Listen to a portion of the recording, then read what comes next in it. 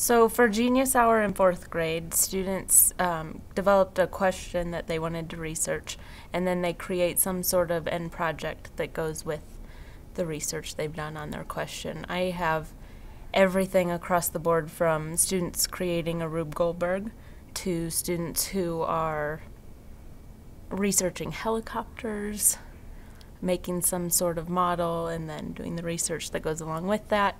It's really been an opportunity for them to decide what they're interested in and go from there, create their own learning path.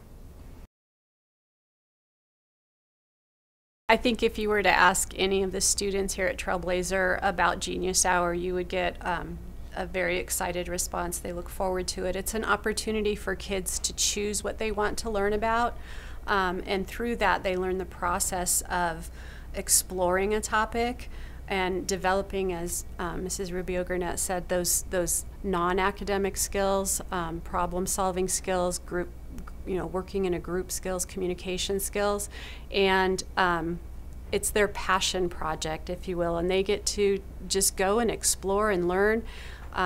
They take different takes on it. Some of them decide to do something that serves their community. Others perhaps want to just learn more about an animal or whatnot, and it does look different for our younger kiddos than, in kinder and first than our fifth graders.